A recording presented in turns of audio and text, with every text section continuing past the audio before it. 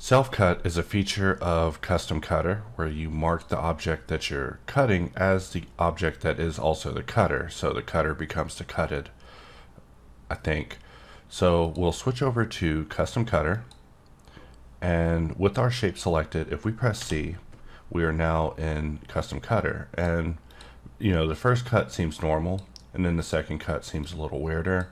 And then as you keep going, the cuts just get subsequently weirder because it's using the shape that you're cutting as the custom cutter. And this is kind of one of my favorite ways to just get in and test box cutter and just really quickly create a lot of greeble very fast for whatever reasons I would need greeble. And this is a real fun way to work. However, in this latest release, we also added support for 2D cutters. So if we use this object as the 2D cutter, we can mark it as the custom cutter. One of my favorite things to do is to just draw boxes and just watch these boxes, you know, work each other. And doing it enough times, you'll get some really interesting combinations. I've actually been looking at this, wondering how I can turn this into just really quick sci-fi HUDs and give them levels of interactivity, of just scaling and things like that. But that is it. I wanted to just show you 2D custom cutter in action. Of course, we can take it even further. I will select this object and we'll use late parent from hops to just parent that. And we'll just move that to the side and we'll bring in another plane. And one of my favorite things to do is to just grab a plane and just work it. You know, it's a 2D object. I'll turn off cyclic so that way I can draw panel lines. And if I want to increase the thickness, I can just press T. I can hit spacebar to complete it. And making panel lines is just one of those things I just enjoy doing with 2D cutter quite a bit. So we'll press Alt X, mirror this to the other side, and I'll press C, or first we'll switch to custom cutter through the D pie, then I'll press C to make it the custom cutter. Otherwise C is circle select. And we can just take this, and for a purpose of sanity, we'll just shade it as wire and we'll move it to the cutter collection so that way I can just look at a cube. And we'll press SX2, we'll look at it from the front, and I'll press 8 a couple of times to just look at it from an angle. And with our custom cutter, we can just draw it. And let's say I want to make some adjustments. Well, I can just, while holding left click, right click to just kind of release lock, drop this in a temporary state. I can press Shift tilde to rotate it.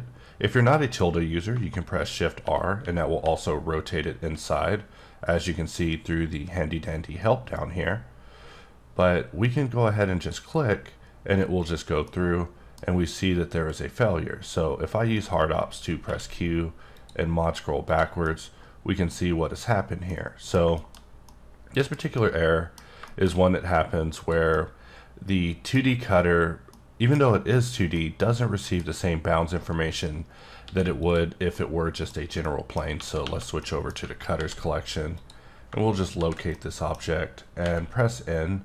And you can see the Z dimensions on this is not 0 as it's supposed to be. If it were 0, it would have actually worked out properly. So let's just go in and scale that to 0. We see that that does not work. So instead I will Control A, visual geometry to mesh, and then we will try setting the dimensions to 0. So now that this object is at 0, we'll apply to scale. Dimensions are still 0. Our object is still the custom cutter.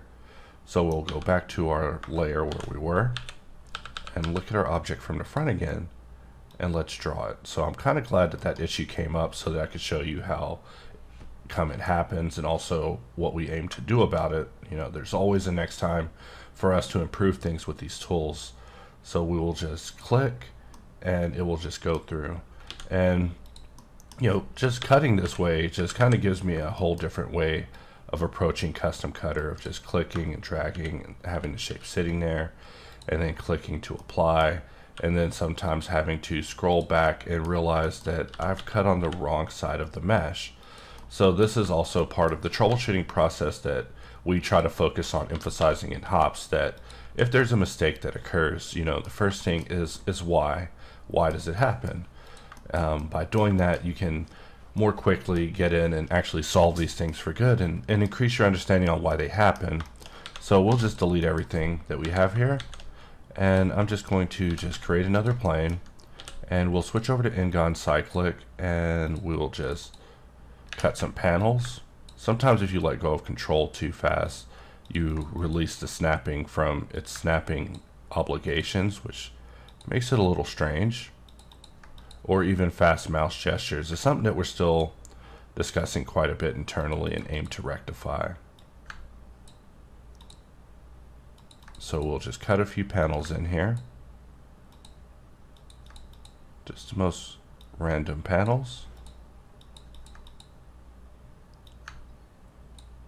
And just something about cutting panels. Also, in the event that you need to go back, you can press backspace twice in order to undo a point.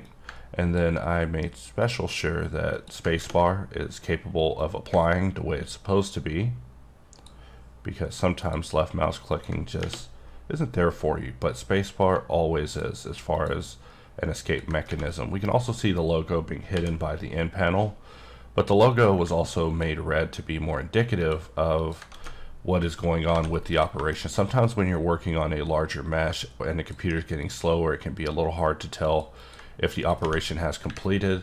So as the most heavy-handed approach, now the logo is capable of telling me this information in the meantime until we completely rectify it on the box side.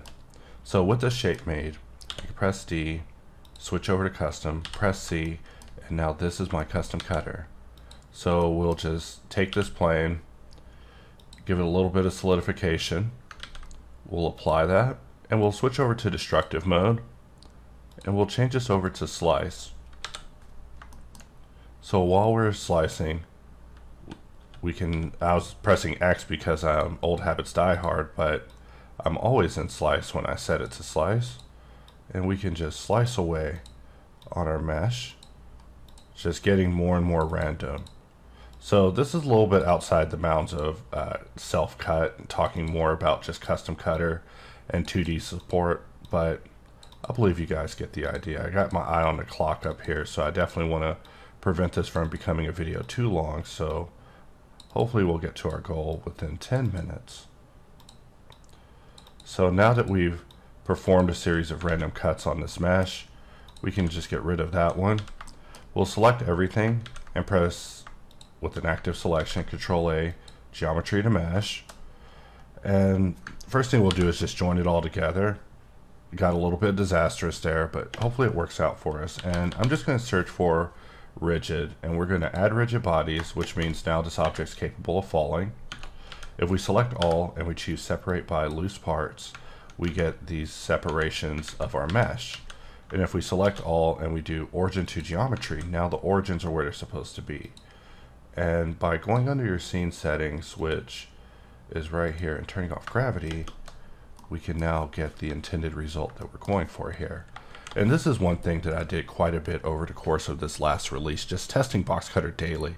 I was pretty frantic about it. I was like, look, the rigid body test isn't working. I got to be able to do the rigid body test. I got to have everybody doing this rigid body test. So now I'm showing you guys kind of one of the things that I wake up and do daily, just kind of testing the tools, just going in and just doing a bunch of 2D self-cuts on a plane, replicating them on other shapes at different angles to just see what sort of interesting combinations you get. So I've already seen people getting rather creative with the new 2D cutter system, but I hope that everyone, gives it a try. I mean, you can even use text now as cutters. We forgot to add SVG support, but we'll come back for that. Like I said, there's always the next time. But with that, I'll wrap up this video, and I'll see you guys next time.